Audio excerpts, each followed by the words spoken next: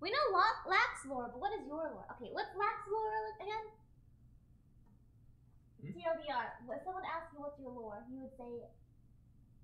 I used to be a guild leader who man up in BDO and Terra. It was a very toxic and degenerate time. And I was a different person.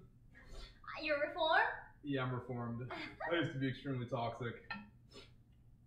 I ruined a lot of people's MMO careers. We'll put it that way. Huh? Yeah, I ruined the game for a lot of people. I'm a bad person. But I had fun watching them suffer. It was great. It was a great time. But then, like, I retired, and my guild retired, and now I'm a streamer. Reformed. But if it wasn't for BDO, I probably wouldn't. Be here? Yeah, I wouldn't be a streamer. That's kind of the game that put me on the map. A random game. I think I'm the only BDO streamer that made it out of the category. I don't think any other BDO streamer made it. When I think about it. Yeah, I don't know anybody who plays video except for you and Biggers.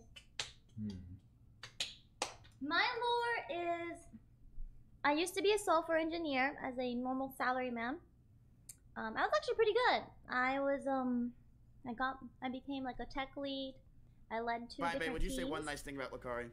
But I also streamed art on the side because I really like art and I wanted to have friends, but I didn't have any way of making friends because I'm a shy introvert who is too scared of talking to people. So I hoped that if I started streaming art, maybe I would make some art friends.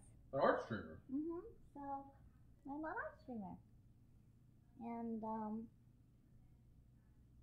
here I am. I met Alenity who brought me to Austin, and I got to meet a bunch of new people, and I got to make some very good memories.